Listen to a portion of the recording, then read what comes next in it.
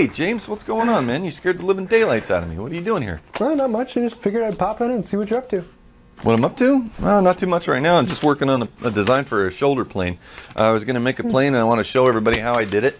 I need a plane for cleaning up tenons and rabbits and stuff. Like this old beautiful booger?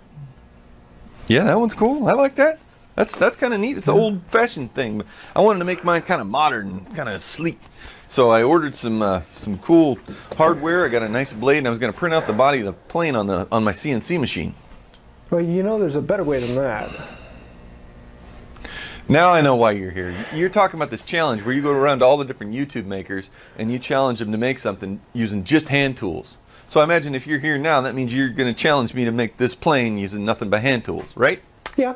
That's what I thought. All right, buddy. Well, I'll take on your challenge. I'll make my plane using nothing but hand tools, but I got one stipulation. If I got to do it, you got to do it. So you go back to your shop, make your plane, I'll make my plane, and we'll compare them at the end. How about that? Sounds good to me. Great. Now get out of here. See you later. Man, now I gotta make this thing using nothing but hand tools. Who does this guy think he is? Like the YouTube president or something? Owner of the internet? Going around making challenges to everybody? He thinks he's like the next Roy Underhill. You've seen his channel name is Wood by Right. He thinks he's Wood Right. Or Tom Fidgen, the unplugged woodworker. He's not unplugged woodworker, man. He's powerless woodworker. At least Roy Underhill had hair. What'd you say? Nothing. How's he do that? So let's make this plane out of ash.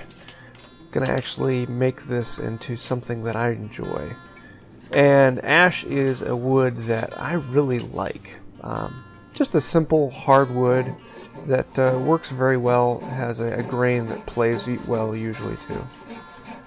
Can cut it to length and then cut it to width and end up with a billet that's the right shape and size.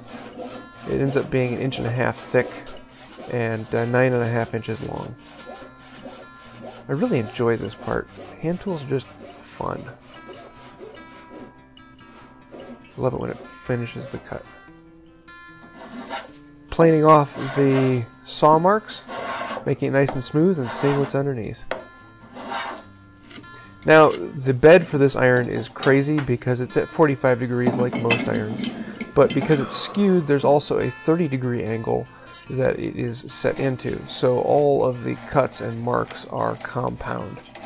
I'll start, after marking out where I want the bed to be, I'll start with an auger to start removing the space for where the chips will come out, and then use a handsaw to cut the compound angle down into that hole.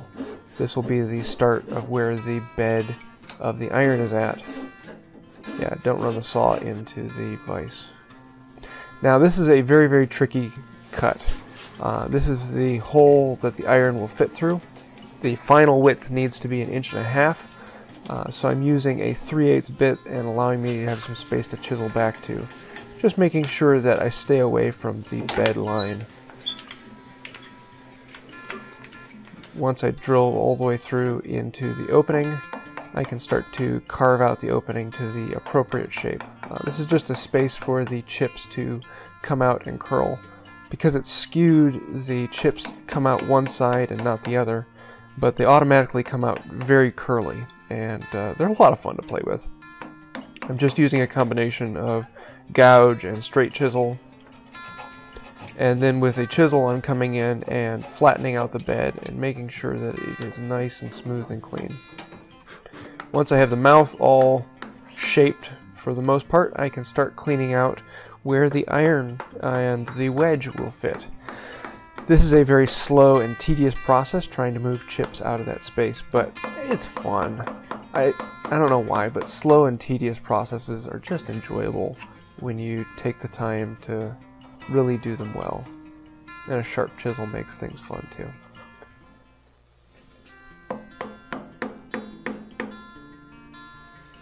Now that I have the hole preliminarily cut, I can set the wedge in and make sure everything fits. And this allows me just to make sure everything is where it needs to be. Is there anything that I need to adjust? and I can slowly start working on things and making them what they need to be.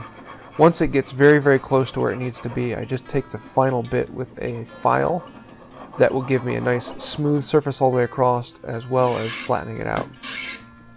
The wedge needs to have a flat side where it beds on the top, and it needs to be beveled to match the angle of the iron. So this is a bit tricky, but if you take your time and slowly work up on it, it'll do it. Got to do the first test run, and unfortunately I wasn't terribly happy with how it was peeling. And so that gave me the chance to then come back in and adjust a few things, and finally got it working the way I liked it. Now that I have the wedge in the right shape, I can actually then shape out the head to make it look more like a traditional wedge. Don't want no newfangled adjuster on mine. Yeah, wedge and edge, that's the way to do it. Now we can start doing the finishing work, which is a lot of filing and shaping with chisels and rasps, getting into a finer chisel and a finer chisel until you're getting that shape exactly where you want it, making everything look pretty and feel good. Very same thing with shaping the body, starting with a file, with a rasp and a chisel, and then going in with a finer file and a finer file. And I actually finish this completely with files. I don't use sandpaper on it. It just gives you a nice, real feel. I give it one coat of boiled linseed oil. That allows me to see the surface and make sure that I don't need to clean anything else off. And then I can do some of the carving, because what is a tool without carving? It's just a tool. But with a little bit of carving, it becomes something a little more. And oh, I just enjoy this. This has just become so much fun for me. Spending a little bit of time making it look pretty.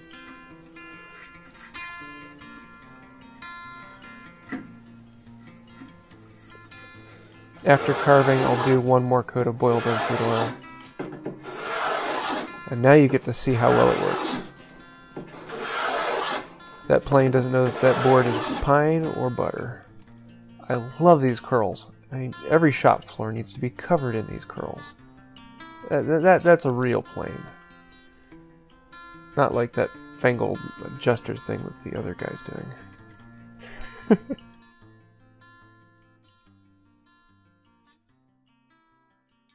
All right, so there it is, man. What do you think? I think it's pretty darn decent. A little fancy, though. Fancy? Well, I wanted to be able to fine-tune it and adjust it without having to go hunt down a hammer. Well, a hammer and a wedge really is traditional. Less things to go bad. Go bad? This isn't going to go bad. To each his own, man. I like how yours turned out, though. It looks good. I love the two-tone quality on yours. That's sharp.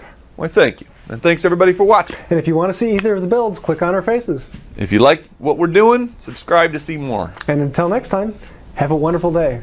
Be safe and have fun woodworking. It's not going to go bad. It might. Man, get out of here. See you around, man.